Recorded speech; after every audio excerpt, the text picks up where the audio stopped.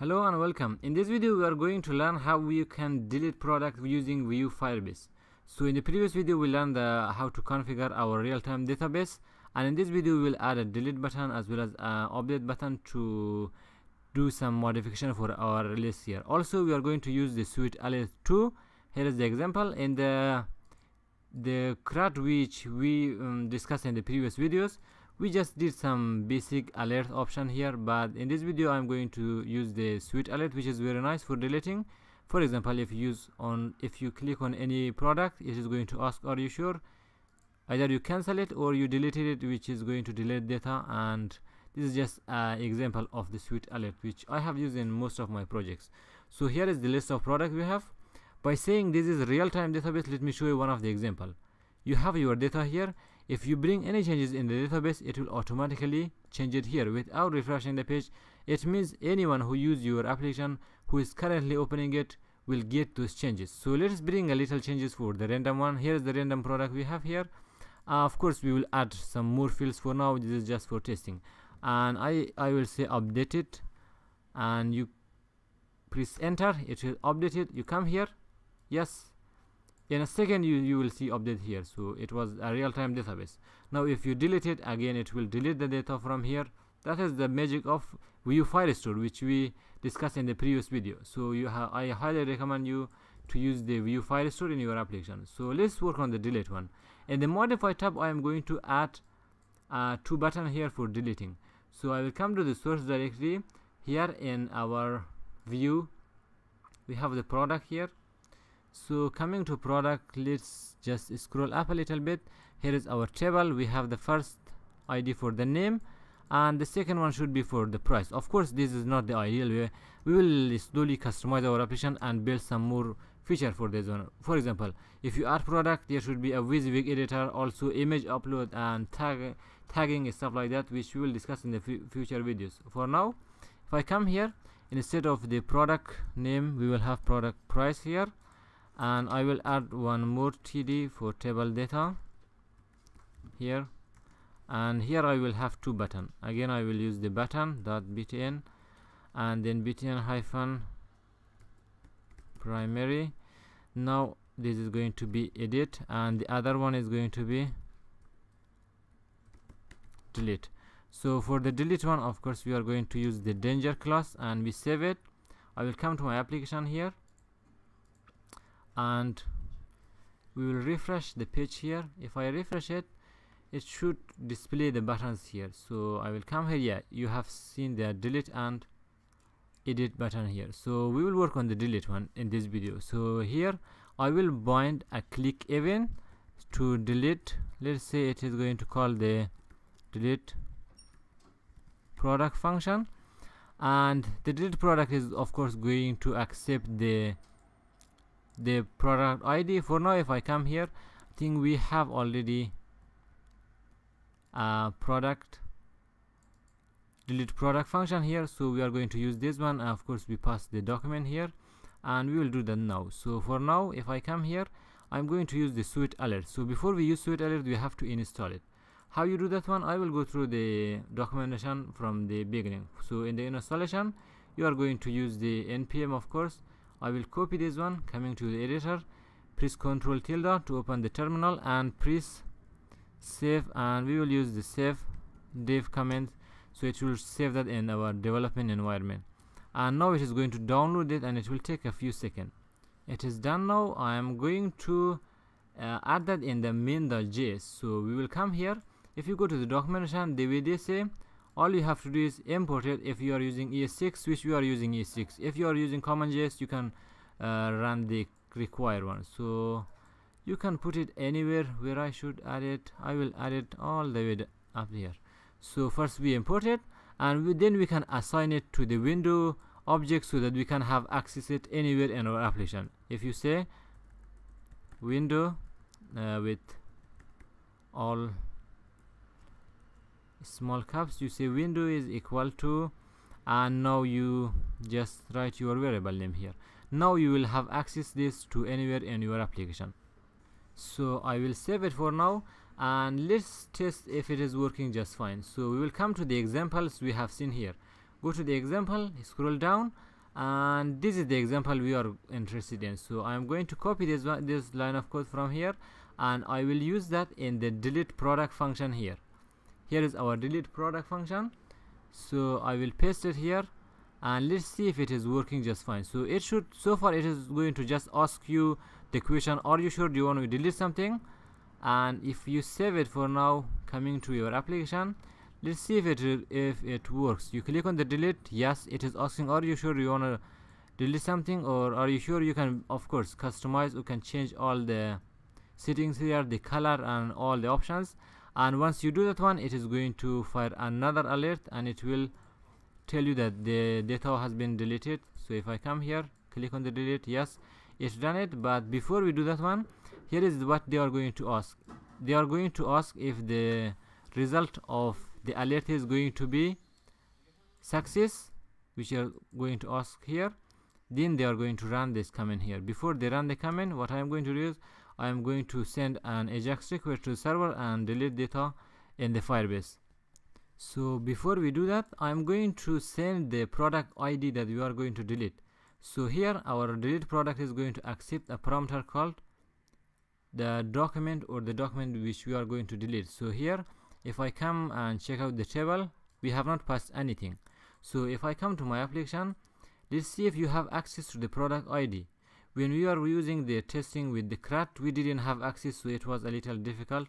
So if I debug it and coming to view tab, going to product, here is all the product we have. This is an array of product, and there are objects. Inside the object we have access to the key here. So let's see how you can access to this one.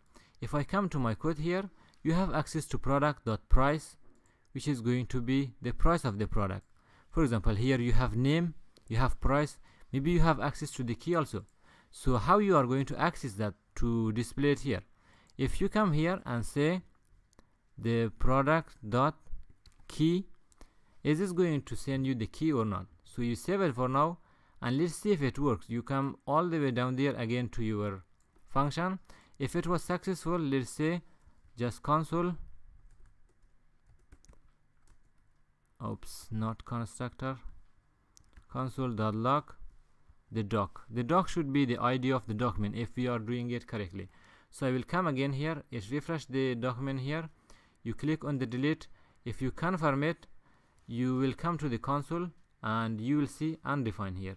It means this is not the correct way of sending your ID to the function here. If I scroll up here, so this is not how you are going to get the ID. So if I go back to the console view here, if you check out the product again, going to the object here, for the key you have a dot here. If you want to access this one, you can use the array method here. So how you do that one? Instead of using the product, you can just say product, inside the bracket you can say key. Or what you can do is you can pass the whole product here in your function, and later if you scroll down, coming to delete product, here is the delete product, you can say document, and here you can say key. If you save it for now and coming to our application here, going to the console, and let's see if it is going to work this one. You click on the delete, yes, and it's still undefined. So if I go check out the code here, we forgot to put the dot here. So if you save it this time, coming to our application, this time if I click on the delete, and if you cancel it, nothing will happen. If you click on the delete and say yes, it is going to output the ID of the document you have here. Now if you have access to the ID, you are going to delete the data in the database. So let's see how you can do that using Vue-Firestore. And you will come to the example in the doc. They do not have a very long documentation. The easiest way is to just refer to this here, and this is how you do that one. You just copy this code and you are going to use it here. I will explain how it is going to work. This .firestore is going to refer to the Firestore function you have here, and it will refer to the product and the collection you have here. And if I scroll down, it is going to, where is the delete? Yeah, here is the delete.